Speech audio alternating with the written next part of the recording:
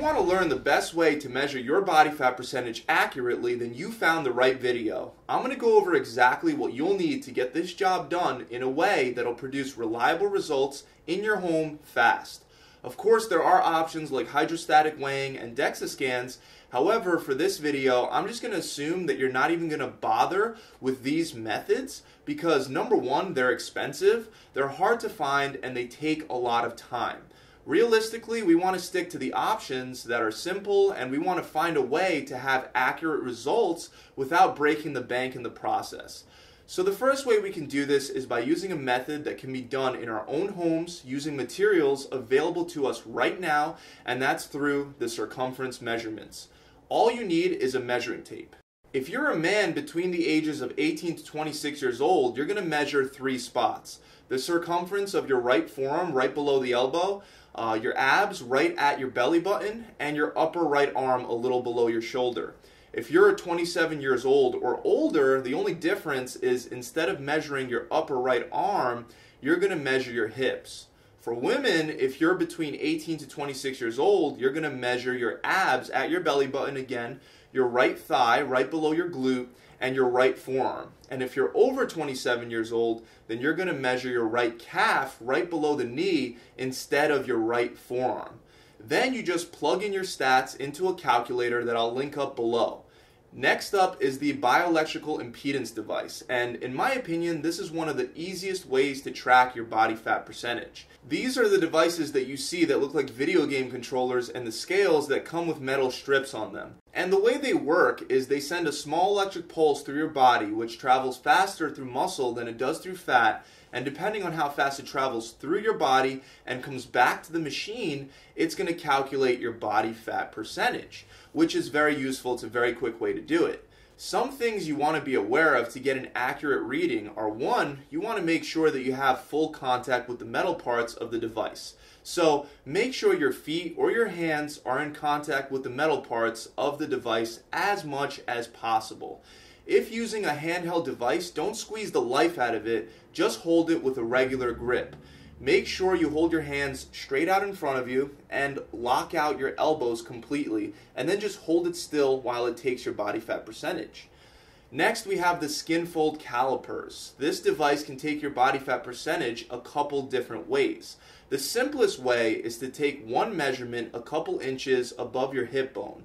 However, if you want a more accurate result, I recommend taking 3 measurements instead of just 1. If you're a man, you're going to measure at your chest, your abs, and your thigh. For the chest measurement, you want to take a diagonal skin fold right between your nipple line and your armpit. For the abs, we want to be 1 to 2 inches to the right of the belly button. And for the thigh, we want to be right in between, the midpoint between your hip and your knee. For women, we want to do the tricep at the midpoint right between the shoulder and the elbow, and the suprailiac located about 2 inches above the hip bone, and the same thigh measurement that we took for the men. So those are the 3 measurements for women. And then you plug your measurements into a chart, which I'll include links to in the description. There are also some really cheap options for Skinfold measurement devices on Amazon, which makes this an inexpensive yet accurate way to take your body fat percentage. The downside is that this one is obviously more time consuming than just doing bioelectrical impedance, but I mean, it still works. Next, we have online calculators that say that they can do it based on your weight, your age, and your activity level. These calculators make no logical sense for how they actually figure out your body fat percentage, so I would stay away from them. Last but not least is what I call the mirror method. Stand in front of the mirror and take a good look at your shape and how your body fat is distributed. Then take a look at a sample of a bunch of different pictures of people at various different body fat percentages. And then you would pick the picture that most resembles what you look like in the mirror and guesstimate your body fat percentage that way. This is probably by far the easiest way, and believe it or not, it can be pretty accurate. So these are the methods, the best methods that I've seen for finding your body fat percentage in an inexpensive, quick way that you could do yourself at home. You may be wondering which one of these methods are the most accurate out of all of them, and the true answer is none of them. Body fat testing in general, even at its best, still has a lot of variability that leads to inaccuracy. Even though the Skinfold method is considered more accurate than, for example, bioelectrical impedance by most of the fitness community, if you accidentally take a Skinfold measurement a couple inches in the wrong direction, it can completely throw off the accuracy of the test.